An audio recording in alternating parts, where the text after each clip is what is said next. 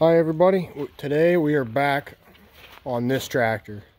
If you guys haven't seen where this tractor came from and what it's been through to get it where it is, make sure you go back in my channel and check that out, because this tractor amazed pretty much everybody, including myself, in the fact that we were able to get it running after sitting 25 years.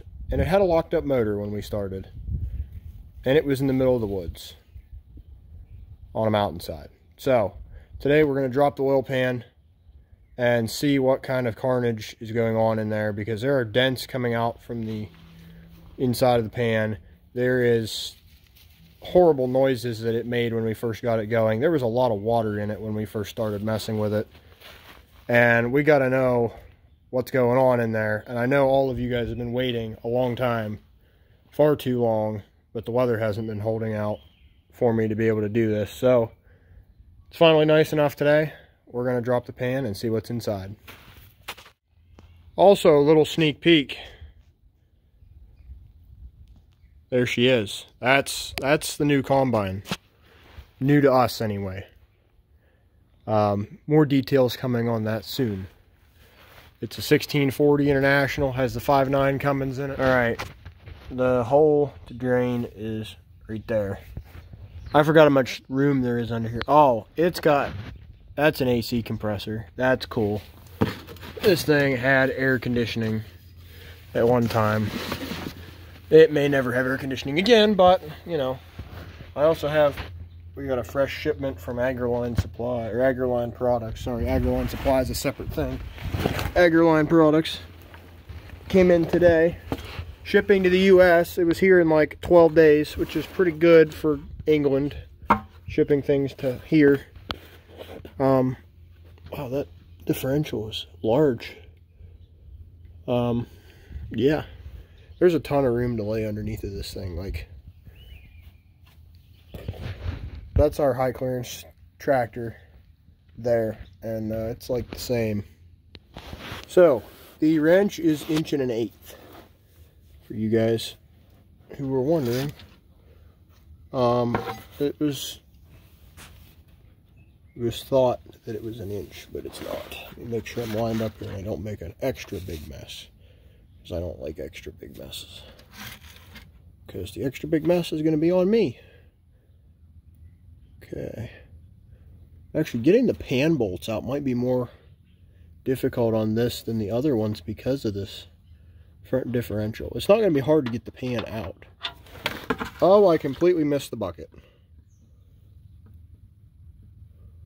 It's getting very heavy. I mean, it's black looking. That's good. I don't see any metal on there. I have a feeling one bucket ain't gonna do it, so I got a second bucket. Here's my wrench. Better be ready to shuffle buckets here. So as it's finishing draining down, I pulled the stick out because I wanted to pull it before, so it didn't, like, just, you know, slowly glug. But it didn't matter because the seal's not that tight on the top of it, apparently. She was low. Not real low. It is like 50 some degrees today, so the oil ran off the stick fairly quick. But it was definitely low. And there's a full bucket, plus a little bit of in the other bucket. So the bolts are a 9/16 head, and there are a lot of them. Most of them you can get to with either an impact or a ratchet. There are a couple up here behind and above the differential. I'm not sure if I can get with those. I may have to get something else. But I got a coffee can because there's a whole bunch of these bolts, and I'm going to get them knocked out. So once you get the regular pan bolts off, on the back of the pan, there's 4 of these little 12-point bolts, which are 3/8. This one doesn't have all of them. One of them's a hex bolt. And then there are 4 of these, which take a 15/16 wrench. And I think they're 5/8, but I could be wrong for the thread. Looking at this, I should probably drain this housing because it's dripping now that I have cracked all the bolts loose out of here, because unless your tractor has the cast oil pan, it's the stamp pan, and then there's a cast like half moon piece that goes here. It's been a while since I've done one. I don't think I've ever dropped the pan on a power shift before, and I'm pretty sure there's oil like where your clutch would be on a regular tractor, so I have a feeling I'm about to get wet, but I could be wrong. The transfer case looks like it holds a lot of fluid though, so hopefully most of it's, you know, down there and not up here, but I could be wrong. Might get wet, might not. Let's find out. Well, that's dripping a bit faster. I have all the bolts out, I think, so this is the moment of truth. I got a rawhide hammer and a screwdriver. Let's see if it's gonna pop loose. Some of these old gaskets just don't want to let go. Even though they leak, they don't want to let go, and I haven't figured it out yet.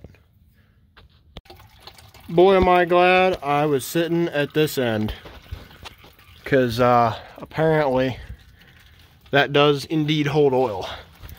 Or it was there anyway, whether it was supposed... Oh no. Some of that stuff I'm hoping is just grease that's been rehydrated, because that looks nasty. I can't really see much through the crack. There is a breather pipe for the axle that might be a little bit difficult to remove the pan from around that. Oh, I can see the ring gear now.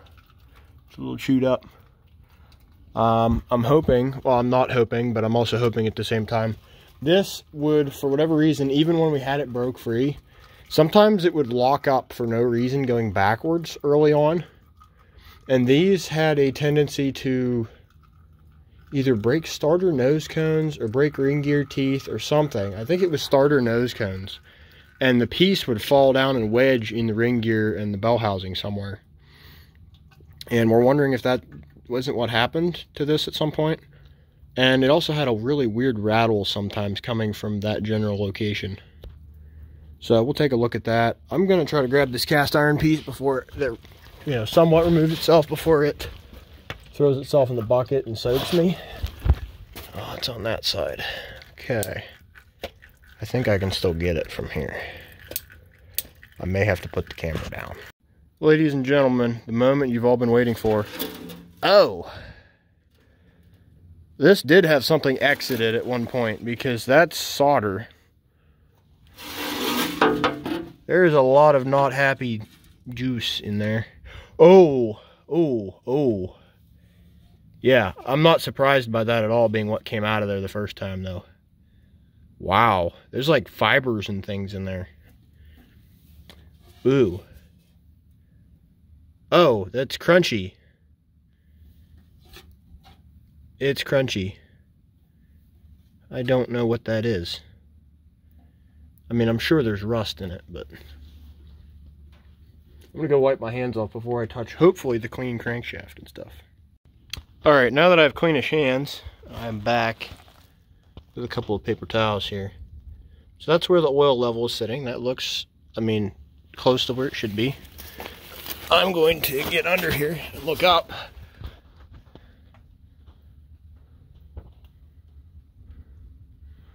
Boy, you can tell where everything was sitting on the cam, but why are the bottom of the rods ground? I don't recognize that being done before. Everything looks actually okay from down here. I can't really see the bores. Yeah, you can see that spot on the cam there. Cam looks good.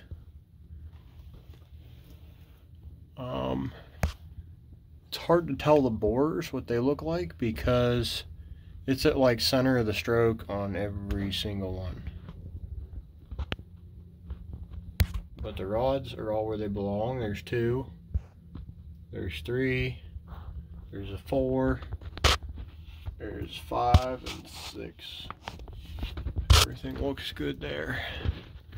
Now, what this might be here is some of these had spray oil from underneath, like piston squirters or something they call them. And I don't think I've ever been into an engine that had them. I don't know if the engines that had them had the bottoms of the rods ground like that. I don't know. Oil pump, I mean, there's a surprising lack of junk stuck to that. I mean, there's a couple pieces. Other than that, it's actually quite clean. Okay, I'll get up here and look at this gear. It's actually quite hard to stay in this position because it's like not quite high enough to sit up the whole way. Teeth don't look chewed up on it. Again, there's a rust line on the one tooth. You can see where it was sitting. But there's a little bit of wear in the bores, but not bad on the one and only one that I can see. Okay, here's the test. No play. That's front to back. No up and down though. No front to back. I can't reach those at the moment. Gotta change my angle here. Front to back. No side to side though. That one's up. Again, side to side. No up and down. She might just need an oil pressure gauge. All the tack drive's good. So that little gear up there, right there, I'll point to it. That little gear there is plastic. It drives off the cam to drive the tachometer. And a lot of times on these old ones, they're junk. They've broken already. That one appears to be in working order. I don't remember if the gauge worked or not. I don't know if I can reach up there to one. One feels good. Huh. Oh no, this motor did have catastrophic failure. Oh no. I bet these are different rods that had been ground or something.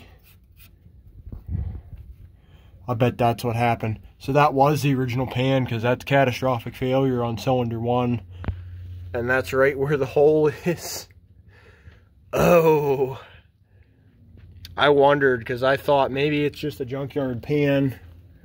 You know, maybe they ran over a stump and ruined the pan. No. So it's a fairly fresh motor that just got parked for 25 years. And it probably is stuck, or was stuck, because it wasn't long after it was fixed that it was parked, probably. And if you park an engine that hasn't been broken in, or hasn't been run a long time, they will get stuck easy. And I guess just 25 years makes it tighter than tight. Wow. That's impressive that it did not exit the block. I would have loved to see what happened to that rod. They may have had to get another rod. I can't see. That looks like it says 2. But so does that one. So I'll bet you that rod's out of a different engine. Huh. Interesting. Very interesting. I'm going to pull the number 2 rod bearing open. I'm going to open up the rod. Sticks a plastic gauge in there, tighten it back up, check it and see where it's at. Dad came out and did some inspection, and he thinks that everything looks good in here so far. We're really thinking that this was recently rebuilt and then it got parked. So we're going to take a look, see what the numbers have to say here. on the plastic gauge. Now let's get this rod out and check out the bearing. So we have the number 2 rod cap off. The bearing has a bunch of pits and stuff in it from sitting with water in it. It still feels smooth though. They're not very big pits. I mean, they look big, but they're not deep. The chamfer on that rod is not good. Like somebody didn't know what they were doing when they were doing that. And also, see the line there? And there's a line on the other side there. That line is where these bearings have been squished and worn funny. Because if you look, they are slightly proud of the cap. So I can get it to focus there. You can see they're slightly proud of the cap. And so it would have squished them when you tighten them up and forced this here out to wear away. There's also one stripe of copper there on the edge showing, which isn't normal. Another thing, if I can pop the bearing back out quick here. I guess I can't because it's just kind of stuck in there again. Underneath here, there's a bunch of marks like somebody reconditioned, in giant air quotes, these rods, because there's like boring lines in there. Down here in the cardboard, and see if I can knock it out. There we go. So you can see there's lots and lots of lines there. So somebody has slightly decked these here, I would say, and tried to bore these back out, but they didn't do a slow finish pass and left a bunch of streaks and lines. Which I suppose, yeah, it would work. It's not like it rides on that, but it's something has caused the bearing to not wear very good. So we're probably going to put a set of bearings in this, but we're going to check the crank and make sure it hasn't been ground, or that maybe it was just ground on cylinder 1 is what we're thinking, being cylinder 1 had all the issues. So I'm going to pop this rod up a little bit and get in there with my micrometers and check it. So there's the top bearing. You can see it's got some wear on it and then some more pitting there. It's odd it's only worn on the one side. Over there there's no wear. You can distinctly see the line there. I measured the crank and it is, I'm getting 2 inches 975 to 2 inches 980, which for Harbor Freight micrometers, because my good ones are at work, that's okay. And this one I can read a little clearer. It says 3635 CP ST, I'm not sure what that means either, and then 020 US. So I imagine that stands for 20 thousandths. So guys, here's where we're at. These bearings, they were running, the thing had oil pressure. They feel good. I'm going to plastic gauge it and see where the numbers are at. The crank has been ground 20 under. So these are 20 under bearings. Looking at the cost of mains and rod bearings for this, they're kind of expensive, but not really expensive. I don't remember what the actual numbers were. Dad didn't say. He just said he looked at them, and for the time and money it's going to cost to do the bearings in this, it's probably not worth it for this tractor. How the plastic gauge works. So you've got your paper thing here. You want to cut a piece about as wide as your bearing, and then you want to unwrap your little rope piece here. So it kind of looks like dental floss. It's really soft plastic, so you want to be very careful with it. So lay it across your bearing like that, and you'll put it back together, torque it down, take it back off, and that will squish out to, there's your metric sizes. Depending on how wide that squishes, is how tight your gap is. We're guessing it's in the 2 to 3 range because that's where these run, being it's slightly used. So we'll get it to sit right in the bottom there good. Put that back up, torque it down, and see what she says. Well, there's our mark, but it got stuck up here. So, see the green line? That's our plastic. And we'll get our handy dandy paper. Nope, we don't use metric here very often. And as a machinist, I almost never use it. So, we will gauge this. So, looks like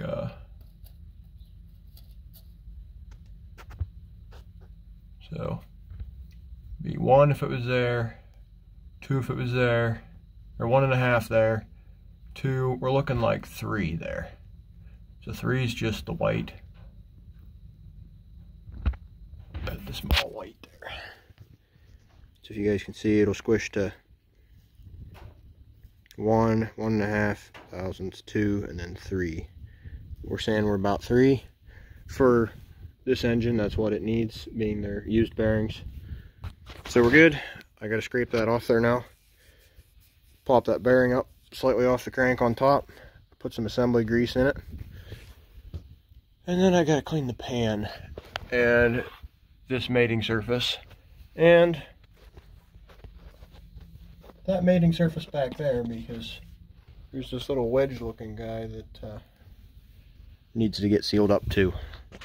I just scraped out the pan, cleaned it out for the most part. Nothing major in there other than there was like 1 pine needle in there. Because if you guys recall, there was no dipstick in the hole when we got this. There was just like a spray paint lid or something over it. I forget what exactly it was. Little thunder rolling in the background. I just started scraping this, and what did I find? That's a weld. It broke the timing cover when it crashed or whatever happened to it. That is clearly a weld. So very interesting. Anyway, back to cleaning. You guys think it's gonna rain? Luckily, the way it's blowing, I'm staying dry for the most part. I'm just getting splattered from over there a little bit.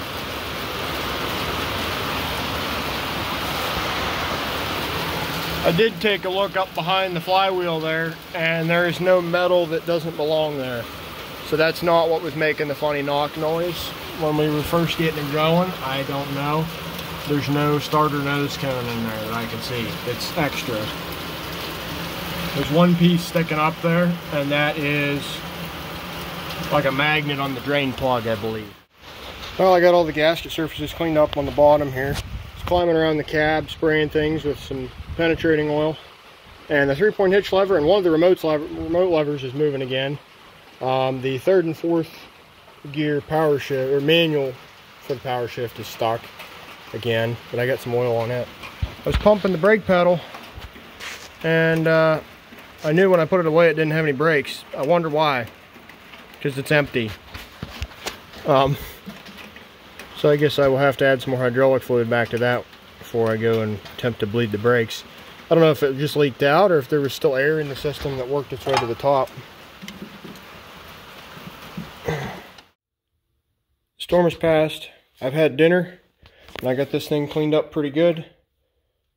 Doesn't have to be perfect because, again, there is a little bit of gunk still inside that engine.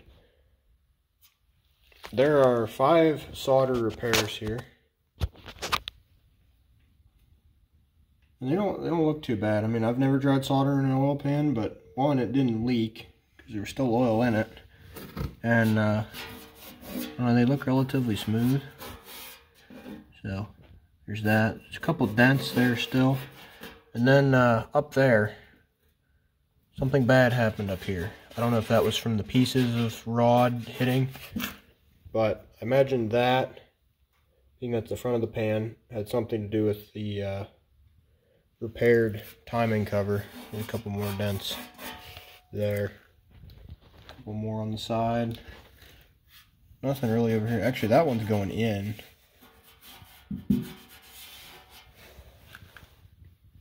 But there's that. Nothing else major bad that I've found in the oil pan. some little rust bits. The rust was actually creeping in around the gaskets on this thing. And I wiped it out, wiped most of the chunky stuff out, hosed it out, let it dry in here for a little bit. And I found a pine needle and some rust, no big metal pieces. So they did get it cleaned out. Unlike that one that they just left the timing gear teeth in the oil pan. I don't understand that. But anyway, there's that. I still got to clean up the little bell housing piece there. So I got the oil pan all cleaned up. I initialed it and dated it, so if somebody else in the family or somebody else entirely or me in 20 years or whatever get back in here, I can know when I had this apart and cleaned this. I'm going to take some silicone because we don't have one of the gaskets right now. This is Permatex Ultra Gray. I do not have a Permatex sponsorship, but if I did, that would be really cool because we do use a lot of their stuff. So I'm going to silicone that all up, get that back up under there, and then I'll kind of push it up with bolts in my hands and kind of hang it there, and then I'll get some more bolts in and squish it up. And then I'm going to put that on after that, I believe, which is going to be interesting because you're up over top of the differential. But we'll get right into it. Well, our friend the rain's back. Took about 7 gallons of oil. I went ahead and wrote that on there, and I wrote the date on there and the hours on there.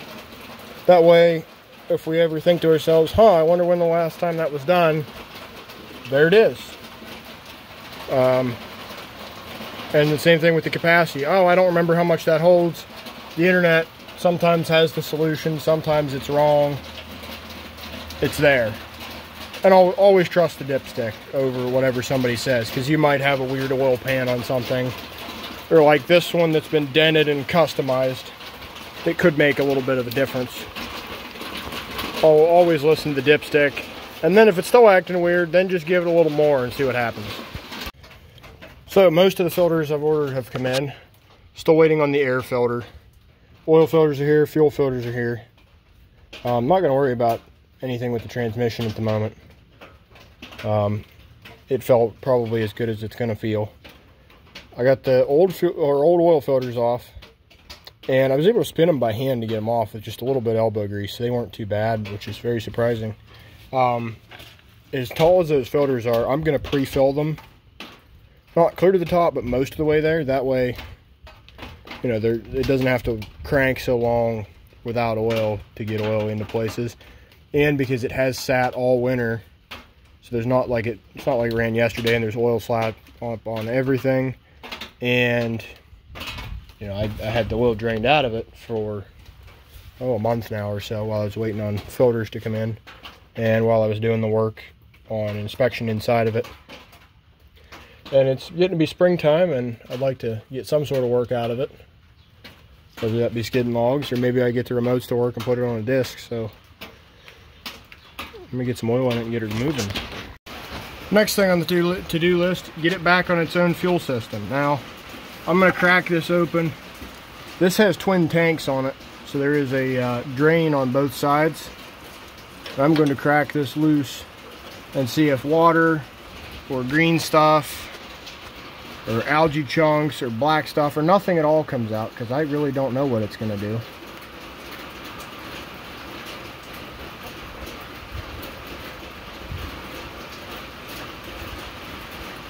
Uh-oh. That's not good. I'm pretty sure it had fuel in it. Take a look and see if we can see some. I see scuzzy stuff. Can't see all that well. I poked it with a stick, and now we got nice, half decent looking fuel coming out of there. Come on, please screw back in there. This is hard to do on camera because it's also running down my right arm now. I hate fuel in my armpits. I think it's pre-sulfurized or low sulfur diesel too, because it smells different, but it doesn't smell like it's got water in it. And so that black stuff on the bottom is kind of a good sign, because it means this stuff settled to the bottom, and it's not like clear full too, because I poked it and then it cleared up within, I don't know, 5 seconds. It was a little bit of like grayish brown stuff, and then boom, cleaned right up. The wings and the bottom are broke off the other one, so I think I'm gonna have to unscrew it up here. But being the way those work, I don't know that I'm gonna do that. I think I'm just gonna run off of this. And it's got 2 tanks, which are huge, so I think we'll be all right.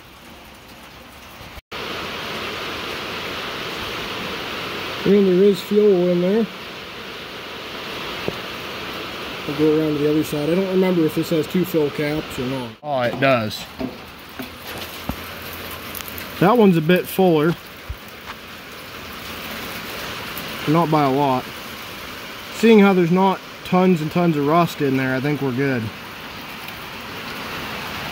We're gonna run it with fresh fuel filters and see what happens.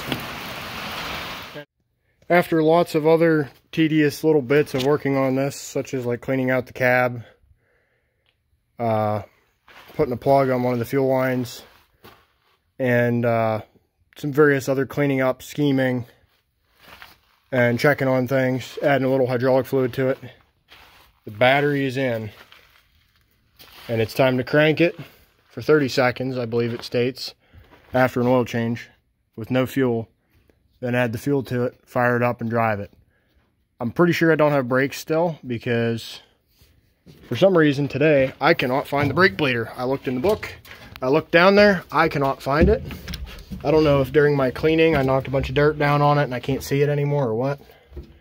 But I'm not going very far very fast, because second manual is the only one that'll let me go in at the moment, because 3 and 4, that shaft's stuck and 1's just not lined up. So let's get after it. So fuel's off.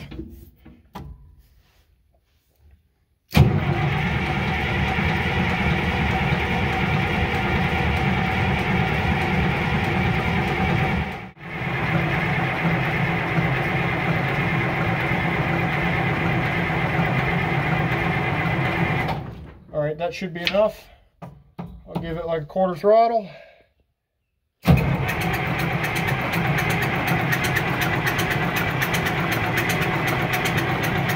on, girl, you got it.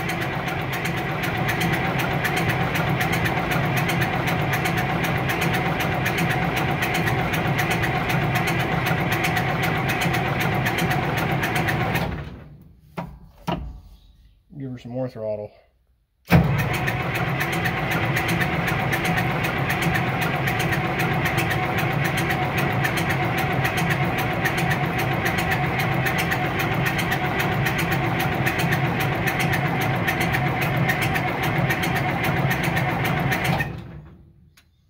Let her rest for a second.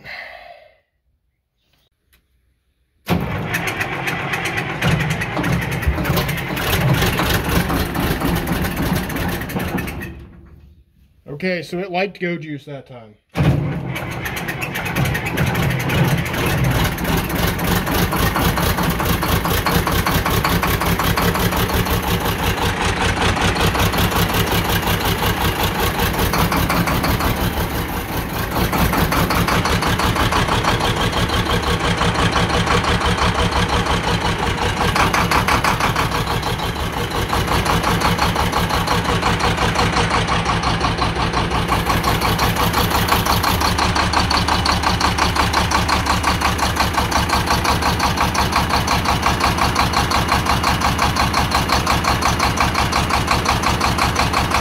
She's not loving life.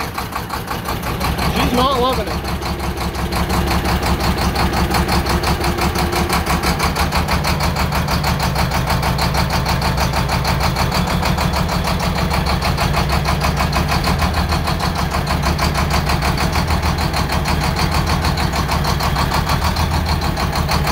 It's straightening out.